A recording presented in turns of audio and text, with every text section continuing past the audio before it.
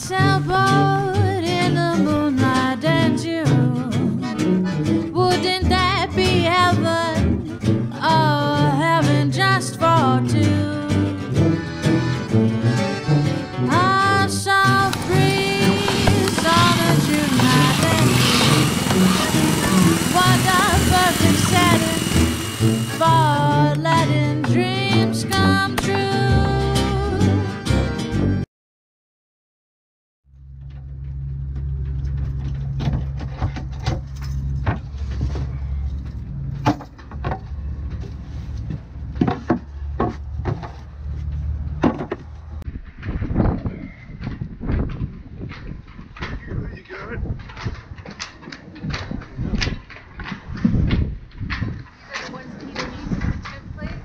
Peter's going to fix it.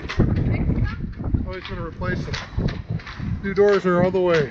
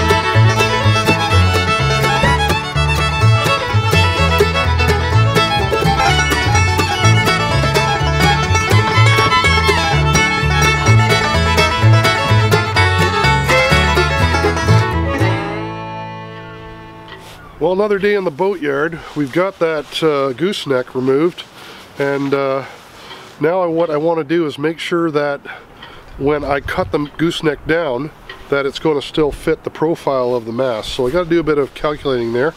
The other thing I'd like to do is, you see where I've got all these lines and all this mess sort of attached to the mast, including the furler. I'd like to remove that, so I'm just left with the mast extrusion itself, and then we can clean that and buff it out so it's nice and clean again. Anyway, good way to inspect your rig is to just kind of take it all apart, see if it's all there, and see if it's all in good condition. So there we go.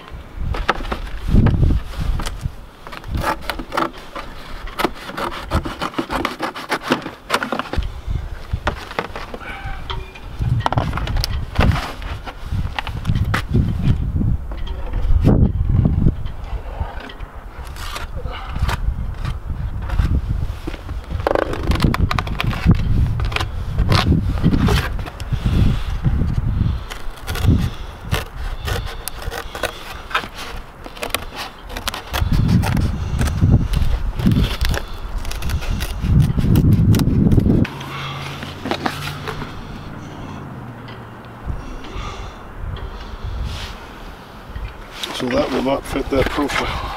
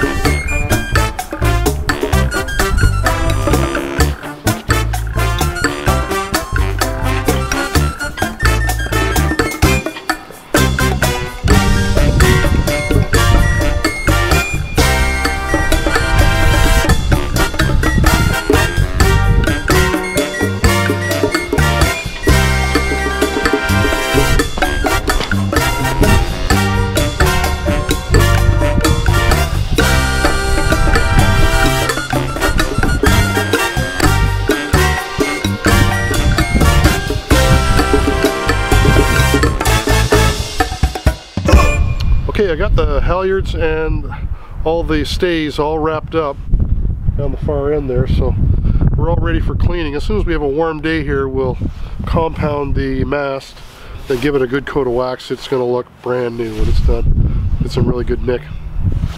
Now let's have a look at that furler.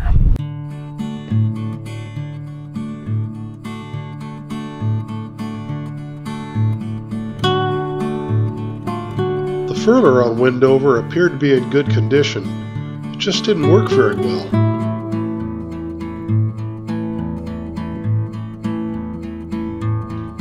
A furler is supposed to make reefing and storing a headsail easy, but this one did neither. Judging by the amount of topsoil that fell out of it, I'm sure this furler hasn't seen much service.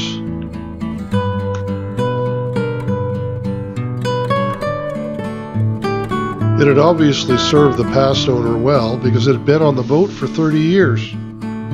I hope by taking it apart, I could discover what was causing the problem and give it a good cleaning.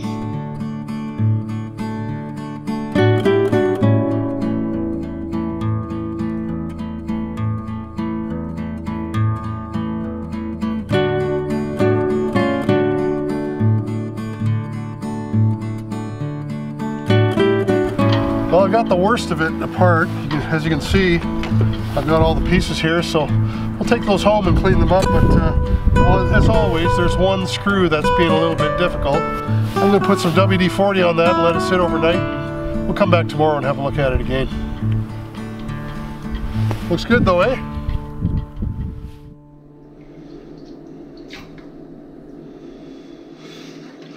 So,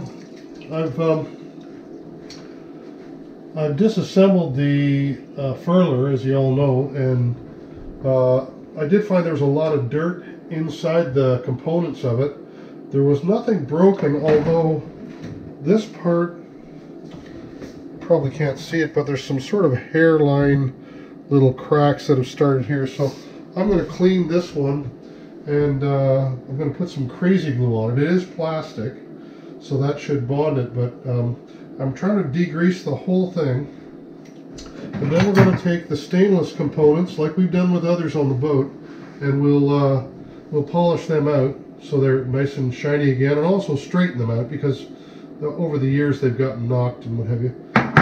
This fair lead has caused a problem, and I think it sits like this and the line comes in this direction. I think the line has been binding here, and that's why we've had a bit of binding with our furling system. So even though this thing is old, really there's nothing wrong with it, and it was good at one point. And so my theory is that if it was good at one time and nothing major is broken in it, then why not fix it rather than throw it all away? So extrusions are good. The body of the furler is good. There's a little bit of damage to it, but hardly anything.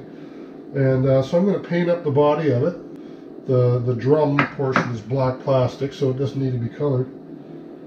It's going to look like new. As I've recommended in the past, I've got a bag which I've carefully labeled CDI 4-6. That's the model number of the furler. These are all the assorted parts, and I did have most of this in the bag as well. Basically, what I wanted to mention was that in some cases you're going to find that the older stuff on your boat is built better than the new stuff that you're able to buy.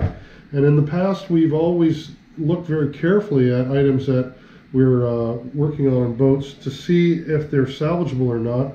And in most cases, we find they are. Now, electronics would be an exception to that. Things like line sometimes can be salvaged, but for the most part, it's a consumable item. You want to look over your boat and see what you can salvage if you're on a budget like we are. This furler was at one time a fairly good item, and you can see by the construction of it. I mean, this is cast aluminum. It's really solid and substantial, and I think CDI did their homework when they built it. I've taken this apart, and other than one little corner that's bent, I can show that to you right here. Just one little corner there that's bent, and I could probably heat that up and push it back together, but I may damage it more than it's damaged now, and it still works. These are the rims that go, you see, they go around it like so. I've taken it all apart. I've cleaned it really well. I'm going to replace any fasteners that are damaged. One of them I had to cut out. So I'll replace those, and also the little fingers that keep the line in. If you look very carefully here, you can see how every one of them has been bent. And this happens, I mean, over time. Every one of them's been bent here. So I'm going to take these fingers to the shop, and we're going to straighten them out, and we're going to polish them on the polishing wheel, and then reassemble the whole thing again with beautiful new components. There are components like this as well that need to be polished, and there's a little bit of stainless right in here in this casting. So all those things I'll focus on now while I've got time. I mean, I can't be painting the boat yet, so while I have time, we're going to polish this all up, reassemble it again, and hopefully we'll have a brand new furler.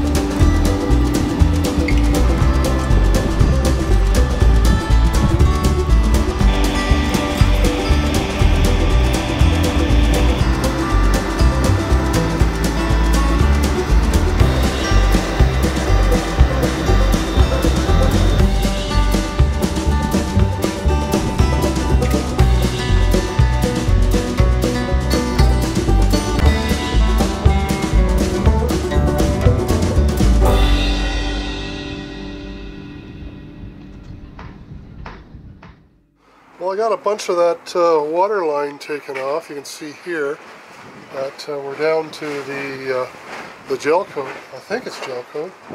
A couple of things that we've learned here today. One is that I know this is single part paint. It's an Interlux single part paint, and I'm pretty sure that this is two-part paint. And I'm pretty sure that this is two-part paint. So in scraping it, I've discovered that this is quite durable. This is very durable. So it could be that this was a better quality single part, and it could be that this is two-part.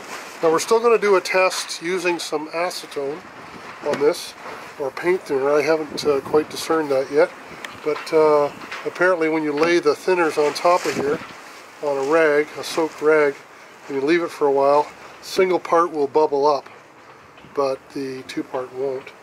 So we're going to test that and just make double sure that we've got two-part paint here, so we don't have to strip any of this off before we start putting the two-part on. You can't put two-part over single part.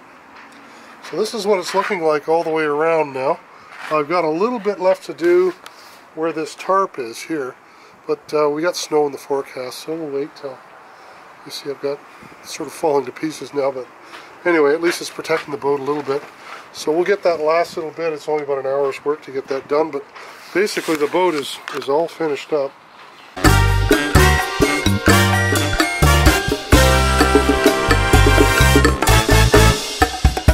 It's a windy, gusty, rainy day today, but at least it's not snow.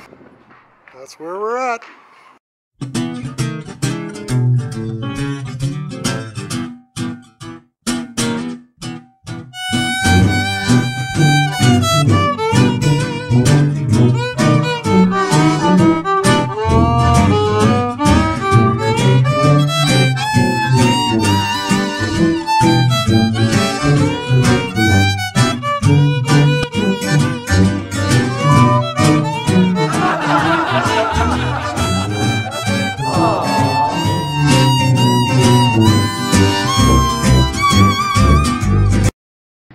And we're going to polish them on the polishing wheel, and then reassemble the whole thing again with beautiful new components. So, and Debbie's right here to confirm that.